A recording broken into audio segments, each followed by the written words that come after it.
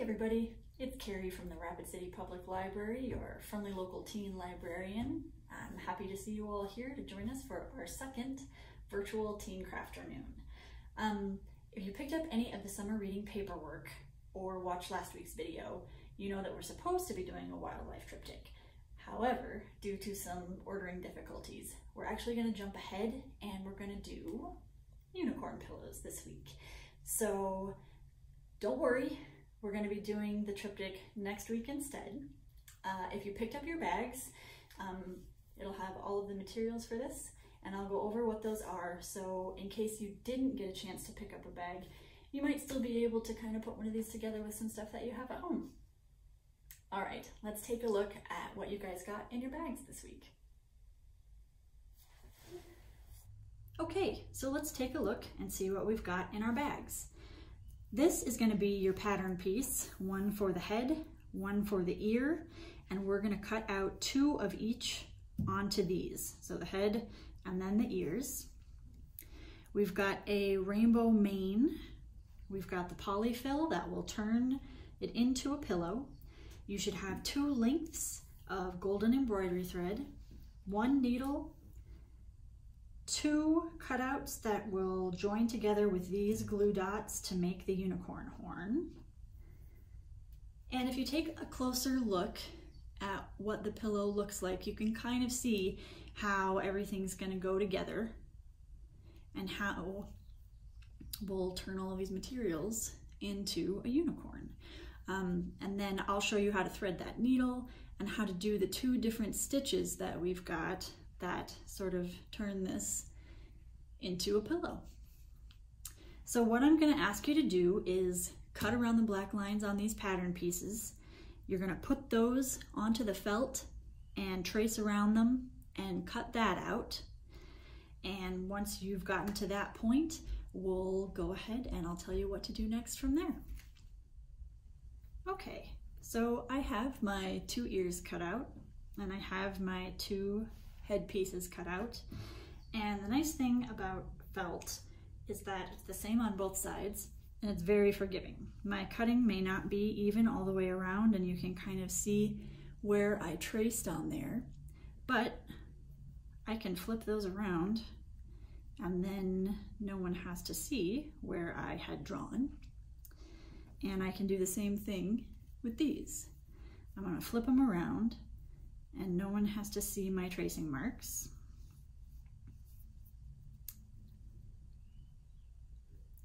And basically what we're going to do is we're kind of building a sandwich. So think of your unicorn heads as the two pieces of bread, and then our mane and our ears and our horn is going to be the filling that's going to get stuck between the two pieces of bread. So before we go any further with that, I'm going to take my two horn pieces and I am going to use one of these glue dots. So the glue is stuck on there and I am going to stick it to the bottom, the wider part of the horn, and then kind of take off that clear part so you've got just the sticky glue part left. And I'm going to do the same thing again with another dot. So peel off that back, got my sticky piece, put it right on the horn, take off the clear plastic bit, and then I can stick these two horn pieces together and it won't be as flimsy as one piece. It'll be a little bit stronger and it'll stand up a little straighter. Okay, so now we're gonna get that out of the way and we're gonna build that sandwich like I was talking about. So the first thing that's gonna go between these two pieces of bread is the unicorn horn. So we'll figure out kind of where we want that to go. And we're going to figure out where we want the ears to go. So kind of starting to look like a unicorn. And then we're going to do the same thing over here. And you want to make sure that this line that's sewn into the ribbon is going to get covered up by where you're going to sew. So you want to put that in between the two layers, just enough that you won't be able to see that white line. Okay, next comes kind of a tricky part. So we're going to take this golden thread and we are going to put it on our needle so that we can start sewing the unicorn pillow together. And I don't know if you guys, how well you guys can see this, but there's a lot of different tiny threads that come together to make this one big thread. And that can make it really difficult to thread a needle. And so what I'm going to do is I'm going to spin these and spin these and spin these so that it gets this part here will start to curl around on itself. It's going to get pretty tight, but none of those pieces are going to be escaping. And that is the part that I'm going to try to feed through the eye of the needle. And then when you pull that whole loop through like this, you can pull it through and all of the pieces will come together. And that way you're not trying to stick all of this frayed end through that eye of the needle. And then you're gonna pull it down a little bit so that it won't unthread too easily. And then on the other end, you are going to tie a knot. Now, the first kind of stitch that we're gonna do is this part here. And it's the trickier bit. And basically what we're going to be doing is we're going to be taking this needle and we're going to be putting it through all of the layers. All of the layers once this way, and then we're going to do it again and go through all of the layers back the other way. So you'll get a bump here, and this part where you don't see the thread is where it's made a bump on this other side. So, I'm gonna turn this around a little bit. And I'm gonna gather up all of my sandwich pieces together. And I'm gonna put this needle through all 4 layers that are there. And then I'm gonna pull it right through, all the way until that knot stops it. And then with my thread on this side, I'm gonna put it through all 4 layers again, coming back to the bottom side. And I'm just gonna keep doing that. I'll do it a couple more times so you guys can see. Coming all the way through all 4 layers and all the way back through all 4 layers.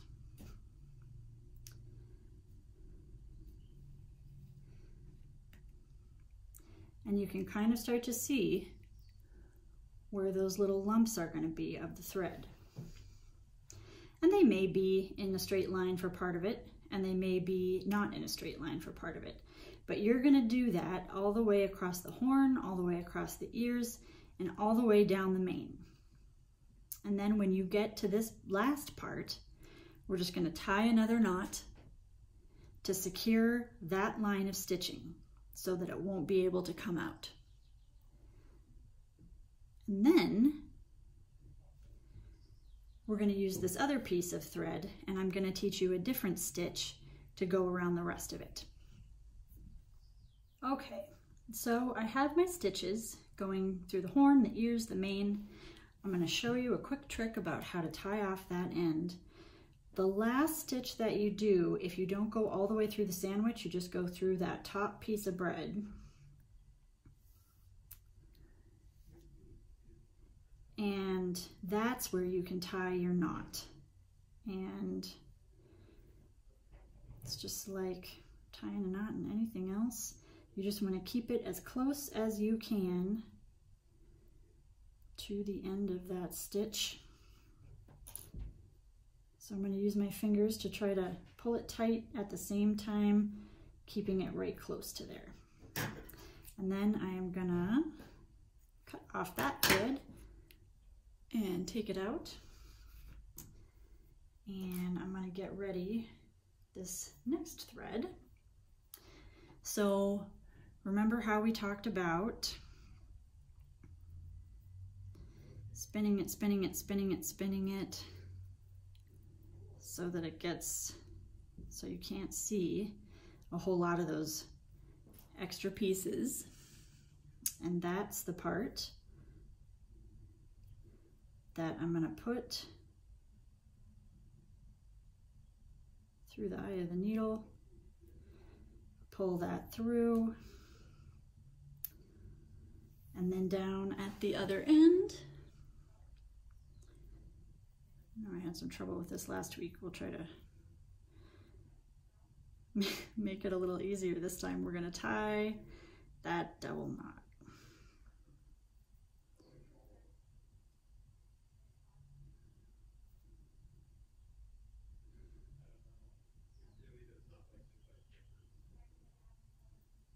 Okay. Now this stitch is actually easier, and it'll probably take you way less time. Even though we've got a lot more to do, don't worry about it. So you've got your 2 slices of the sandwich. And if the knot in this one only came through this side, when I start this one, I'm only going to go through the back side. And the reason I'm going to do that is so I can hide all of this in between those 2 pieces. Okay, so I've gone from the top to the bottom, but instead of coming back through, I'm just kind of going to wrap that around, and then I'm going to go top to bottom again through my sandwich. So you're going to have kind of a loop that's going to go. So I went top to bottom again, and I'm going to wrap that loop again. Then I'm going to put my needle through the top, through to the bottom. You can see the bottom where it's coming out. And I'm going to do it again. And that's what we're going to do for the rest of this. Now when you get to the place right about here, I'm going to have you stop, and we're going to use this area for the fluff to go in, and then we'll finish whip stitching all the way to the end. So I'm going to meet you guys right back here when we're about this far, okay? Okay, so I've got my stitches going pretty much almost all the way around. And what I'm going to do is I'm just going to put my needle kind of through the fabric right there so that I won't lose it. It's going to stay with the thread through it, but it's not going to get in my way for this next part. So we've got all the polyfill, and I just kind of like to make sure it's loose and cloud-like and as fluffy as it can possibly be. And then very little by little, open up your sandwich and you're just kind of gonna stick that in there, and you're just gonna keep filling with little bits, keep pushing so it goes all the way down. You want to have a half-filled pillow. Grab a little more here. Keep, goes all the way to the back of the head.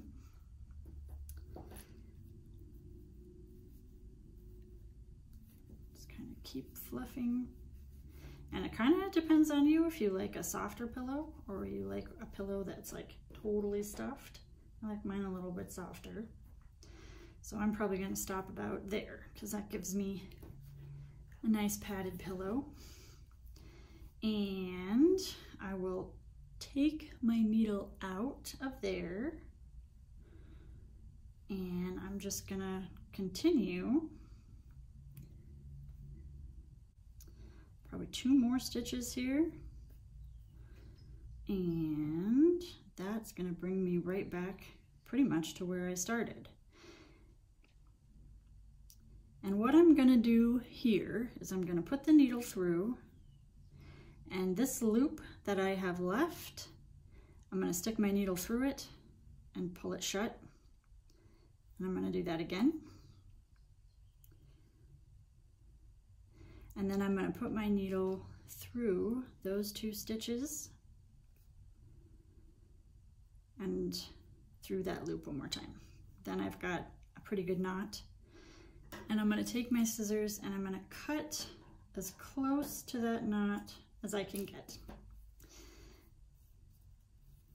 And if there are any other spots where you see thread kind of hanging out or stuffing or any parts that you don't particularly want in your pillow, you can take those out too.